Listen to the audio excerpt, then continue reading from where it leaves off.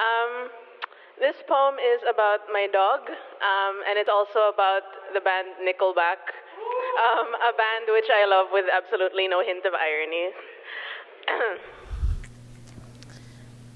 When I am 14, I Google, why do people hate Nickelback so much? Because this is the year my dog dies, and Far Away is the song I loop for weeks. Her name is Coco. She is a Labrador Retriever, which means she gives me back things I think I've lost.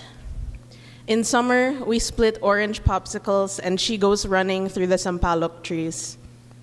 Brings me love as dirty tennis balls and whole hens still breathing, carried gently in her mouth.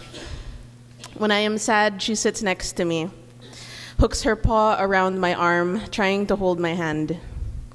My freshman year of high school, she gets sick, goes on a steel table before I can say goodbye, cardboard box in the backyard. I am not allowed to stay home, and the teacher marks me down for not following instructions. Write a poem about a member of your family. I kick my locker door again and again and again until my instep is black and blue.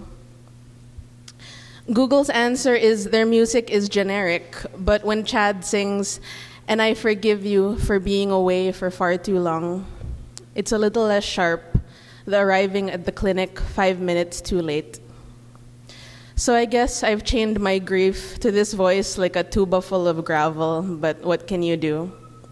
So I guess now my grief is generic, which Google says means either not specific or universal.